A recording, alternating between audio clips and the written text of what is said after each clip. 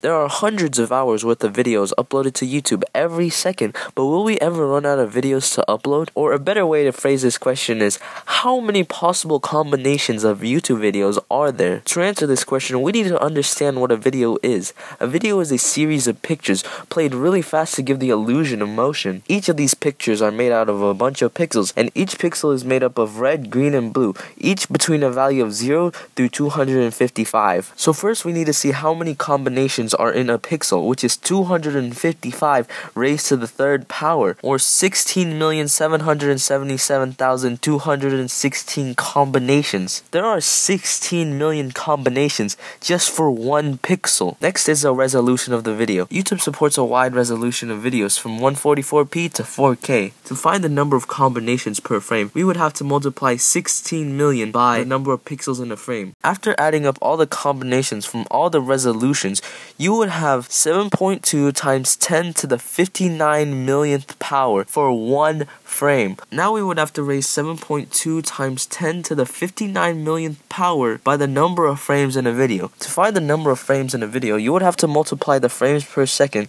by how long the video is in seconds. A YouTube video's frame rate can be from 16 to 60 frames per second and can have a maximum length of 12 hours or 432,000 seconds. Now, since there are so many frame rates and possible YouTube lengths a YouTube video can have, I only use the highest frame rate and the longest video length. The reason for that is since we're already using the highest frame rate and the longest video length, using other lower frame rates or shorter video lengths would make no difference to the final answer since the final answer is already so big. After multiplying the highest frame rate, 60 frames per second, by the longest video length in seconds, 42,000 seconds, you would have 25 million possible frames in a YouTube video. Now we would take 7.2 times 10 to the 59th millionth power from earlier and raise it to the power of 25 million, which gives us a total of 10 to the which gives us a total of 10 to the 154th trillionth possible videos. Now this number is just mind-boggling. It has 154 trillion zeros. It's just hard to compare this number to anything because nothing in the universe is just this big. For example, if every single combination of video was an atom in the universe, we would have this many universes. Now an average YouTube video is around 10 minutes, which is around 100 megabytes. With some math, that would mean that storing all of these videos would take this many exabytes. Exabytes are 1,000 petabytes. Now YouTube is very secret about how much storage their YouTube videos take up, but estimates are around 10 exabytes. Heck, the entire world is estimated to take around 295 exabytes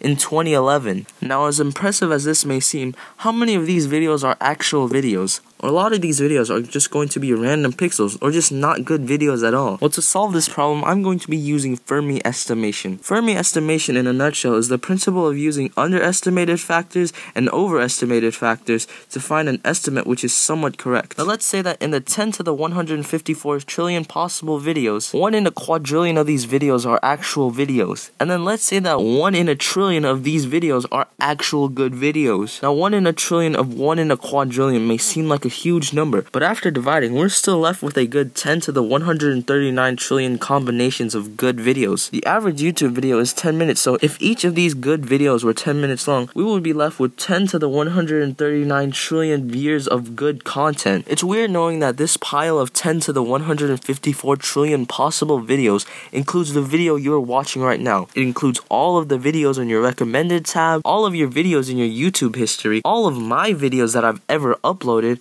all the videos that you've possibly ever uploaded. It probably even includes videos that will be uploaded tomorrow and the next day and into the future. It includes all uploads. So, if you want to show the algorithm that this 1 in 10 to the 154 trillion possible video on YouTube is good, you should subscribe right now.